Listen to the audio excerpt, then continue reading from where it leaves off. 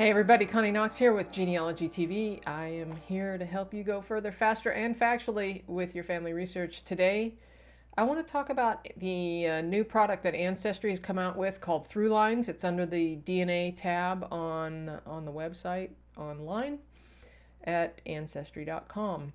So I wanted to talk about that today and talk about the good and the bad and the ugly. I don't know there's any ugly about it. It's just a couple things that I want everyone to be aware of. I know that as I started exploring with it, I went, wait a minute. Let's dig into that a little bit deeper. And that is kind of the theme here today, is dig deeper. Okay, so let's jump over to the website and let me walk you through some of what I'm learning. So over here, under the DNA tab, you know, you go to your normal results, right? And normally we would scroll down, and this is where ThruLines has jumped in place of the DNA circles. If you recall, this section before had DNA circles. Now, in another episode, I talk a lot about DNA matches and your cousin matches and using those as really the real meat and potatoes of doing your DNA research. So moving on down though, there's this section down here called New Ancestry Discoveries, and this is they're still in beta. And if we open that up, this is basically taking your DNA connections, right? And it's telling you people that you may not have discovered in your own tree yet. Well, right here is a gal named Viola Morrison. Viola? I guess her name's Villy, like as in Lily. Viola Morrison. So let's remember her for a moment, okay? And we're going to come back to that in a minute. But if you scroll down, you can see the various potential ancestors in my family. And I occasionally come in here and look at them, and sometimes, every now and then, I will already have somebody in my tree and somehow it's duplicated, probably because these people are actually in other people's trees. And so it's always a word of caution when using somebody else's tree to look at all the sources and do the homework again yourself, because it only makes a stronger tree. So let's jump over to Viola Morrison. So here's Viola, right? And it says here a little bit more information about her. Viola Morrison was born in 1793 in Pennsylvania. Oh, excuse me, Pittsylvania, Virginia, and so on. But it says to learn more about Viola, we can open that up and we get her lifeline and all kinds of good information. There's a point here. So if we take Viola, this is now in the DNA circles, and it says there's 71 members and 17 matches to me. And here's the DNA circle as it used to be, and it is still there for you. And if I click on this guy, it's like, holy cow, look at all these people that are in the DNA circle. So these people do not have a DNA connection with me. This is my group here. So I only have a DNA connection with these guys. But this group right here has a DNA connection with all of these people. So it's potential, because if you'll remember, we get 50% of our DNA from our mother, 50% of our DNA from our father, therefore 25% from each grandparent, and gets smaller and smaller. So it could be that one of those lines that's dying out in our genetic tree, while we still have a real paper tree, right? It could be that these guys are falling into the paper tree and not into my genetic tree. Like, see, they're not in my genetic tree, but they are probably have their family ties in my paper tree, okay? Let's just hold that thought for a minute, okay?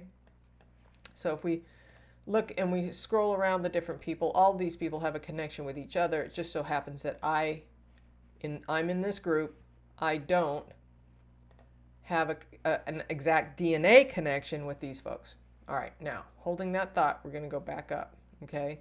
If we go back into the ThruLines and we scroll all the way down, and before we go in there, your closest matches are going to be up top. So my folks, my grandparents, my grandparents, great-grandparents, and so on, until the genetic distance gets farther and farther away. But one of the things I had fun doing was going all the way down to the bottom here And I started discovering all of these people that say potential ancestor. And these are the ones I was really interested in. And here it says Viola Morrison. Same person that was in the DNA circles, potential ancestor. So if I click through to her, it takes me to it's basically the same thing as the DNA circles, except in a much better view. So here's Viola, who is, remember, a potential ancestor. It shows me whose tree it's from, and it shows me how I'm connected. All right, so there's 12 DNA connections in this line. This is me. So if I open this up, I can see, you know, how I connect. There's me, mom, grandfather, and so on, up to this potential ancestor. So what they're doing is they're taking other people's trees and they're putting them in line with you as through lines for potential ancestor. But keep in mind, we're always very cautious about using other people's trees. And this person is coming from this person's tree. But what's also interesting here is that it's showing, now I do know Melissa Smith is in my tree, okay? And it's showing other siblings based on other people's trees. Here's another tree, here's another tree, here's another tree, and we can scroll to the right. This is kind of cool, actually. We can scroll to the right and we can see all of these other potential or likely, and quite honestly, I don't recall if these people are in my tree. This is kind of an offshoot for me, but it does give you a hint over here as to whose tree this information is coming from.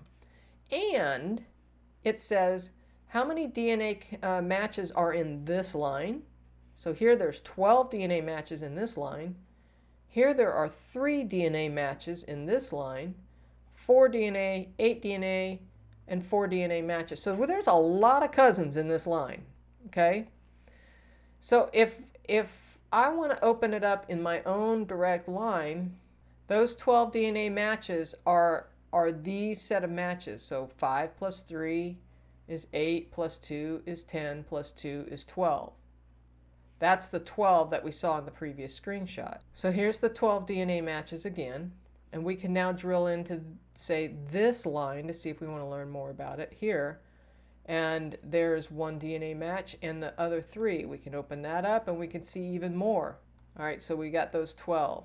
What's interesting is I want to go up. I want to see, okay, who else is in there? Well, I could drill through to this person's tree, and now you got to pay attention. You're looking at somebody else's tree over here, and you can then see, all right, well, what kind of evidence do you have that says this person belongs in this tree?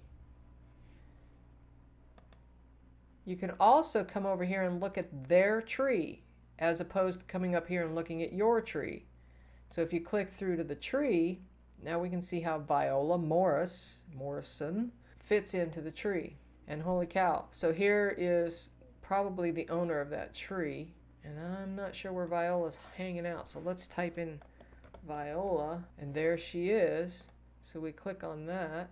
All right, and there she is. So now I've got more potential ancestors for Viola. I can study how is it that Viola is related to my family. And I can sit there and go through all of her tree and go, okay, yep, she's got it right. I can look at all the evidence, say, okay, I'm with you, I understand, and then I can import some of that data. Let's go look at this, for example. If we go look at her profile, and we go, oh, all right, I see this, and go through, yep, cable, yep, that's right, that makes sense, okay. This is some great finds here, okay? If I like it, I can come up here and I can say save to a person in my tree. What happens if I type Viola? I know Viola is not in my tree. She's not in my tree. So I say add a new person to my tree. And now I get to add all that new information. So let's take a look at another line in the tree. Again, one of the things that I discovered here is this says private, but this person's long since dead, surely, because this person's a 4th great uncle, 3rd great grandfather. So if this is a 3rd great grandfather, this is a 4th great grandmother. And so I drill into this and I'm like, okay, well, who is this person? Well, this private tree contains information about Sarah Gilkerson, born in 1785 in Greenbrier, West Virginia. So, I mean, it's still giving me that information even though it says that person is listed as private. So I can then contact the owner of this tree and say, hey, yo, cousin, help me out here. Tell me about your family history. And so that is right there good information. So moving on to another example, I did the same thing here. And again, William Morris, it gives me information about this person's tree and all of the sources that they might have. So again, you can contact that person. Here's an interesting situation.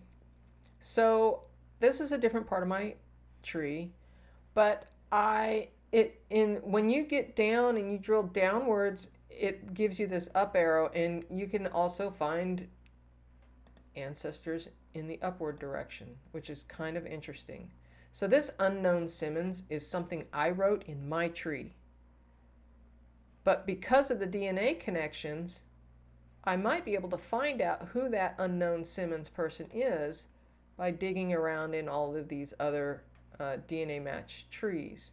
And so it's just a matter of digging in, looking at their resources in those other people's trees. Now, when you're done, you can always go back over here in the upper left corner to back to ThruLines.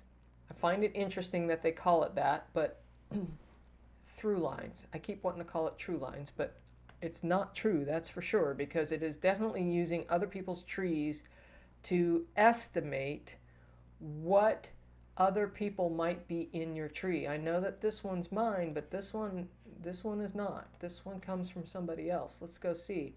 It comes from a John Simmons in 1871. It comes from a private tree. So I can then contact that person about that private tree. It's actually rather cool. And of course it says it's beta. I know they are also looking for feedback. See, look, it's even asking, was this useful? Please provide feedback. I highly recommend you do that. So if we go back all the way back to my DNA results, it has replaced the DNA circles with these ThruLines. So I give it a 1.5 thumbs up, let's say. Just a little skeptical because I'm afraid that people are going to assume that what's in the ThruLines is true and that, it's magic because, whatever's online has got to be right? No. Do the homework. Go look at the resources. Go look at and see if you're coming to the same conclusions that the other Ancestry members are as well. Because if you're coming to a conclusion and somebody else is coming to that same conclusion based on the evidence that you've collectively found, whether you found some and somebody else found some, and you both come to the same conclusion, that makes only for a stronger tree.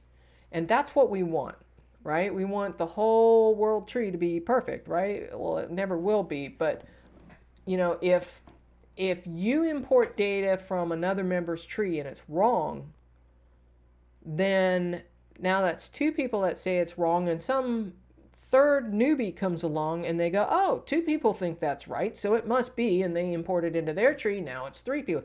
We need to make sure that everybody's looking at the data and thinking for themselves. Is this look logical? Does this look right? And doing some quality research and collaborating. That's kind of what this is about too, right? So that is my take on ThruLines. Hope you enjoyed that. If you liked it, if it was helpful, please give it a thumbs up. And don't forget to share. Sharing is caring. Until next time, keep on climbing your family tree.